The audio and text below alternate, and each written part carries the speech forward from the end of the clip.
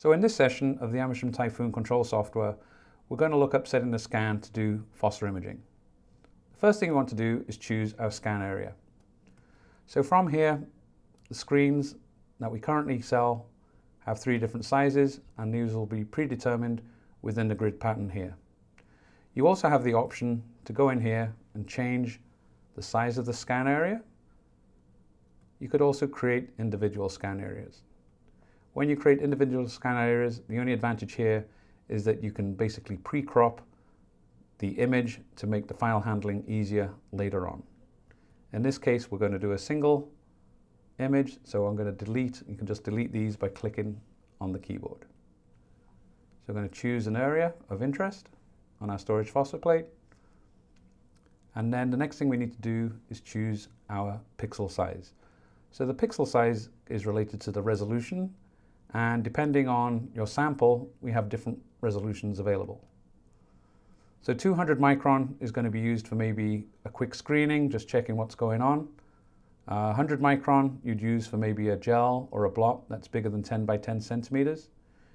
50 micron would be used for a gel or blot smaller than 10 by 10 centimeters.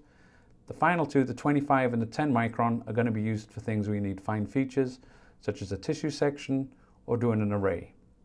The difference between the 25 and the 10 micron resolution is, you'll see down here, if we go to the 25 micron, the scan time is 18 minutes, and you'll see we have a file size of 200 megabytes.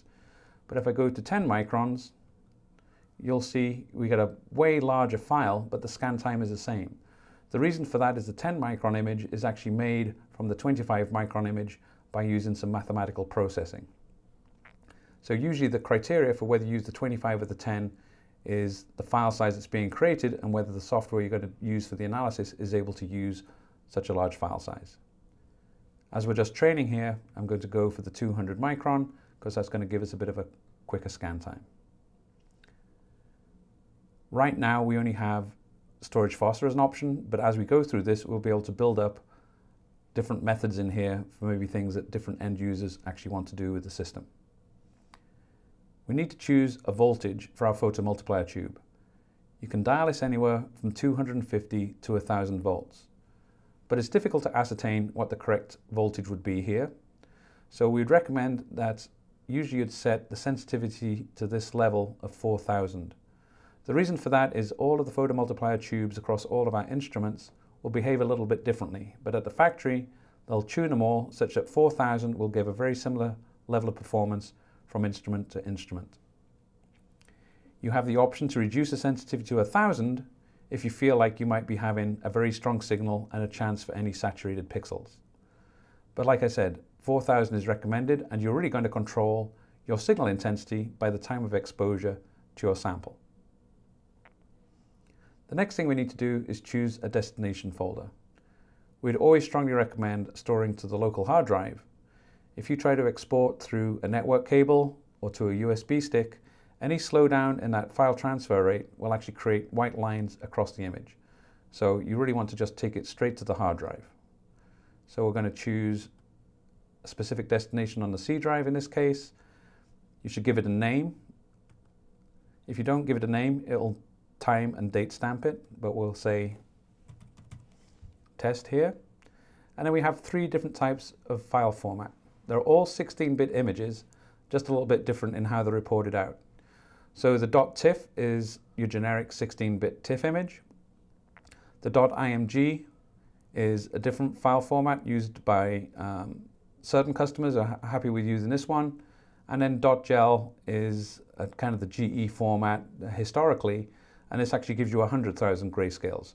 So this is strongly recommended for getting the most quantitative information out of the image, is to use the .gel file. Once you have set up and are ready for your scan, you can save this method. So we'll go to here where it says Save Method. We'll click on this. We'll create a name.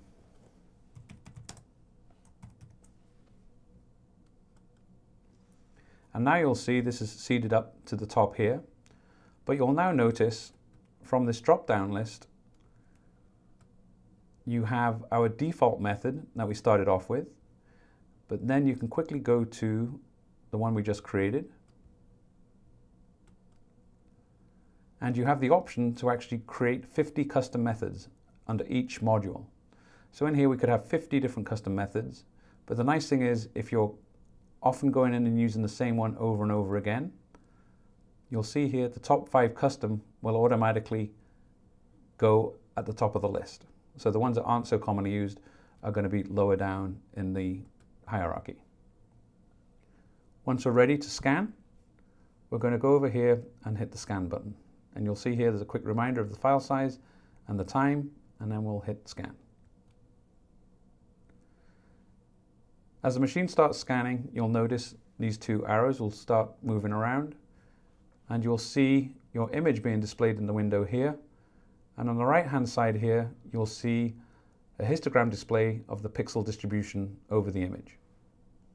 We can adjust the contrast by using the slider bars on here,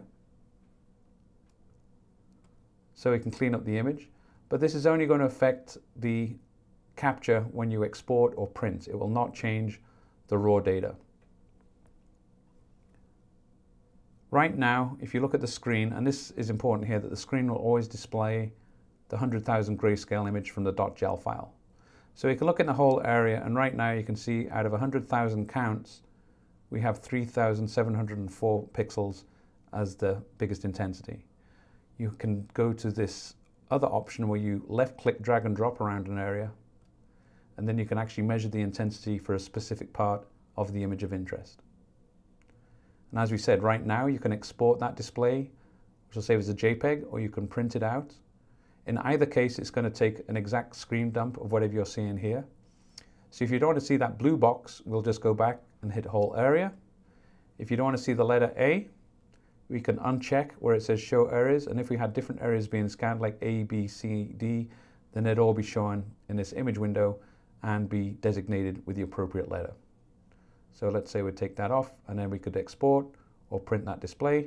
But in this case, we're going to go save as, and this allows us to save now to the network or to a memory stick.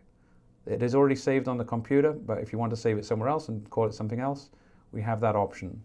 So you could change our destination, change the name, and maybe just take one of these files and take it somewhere else.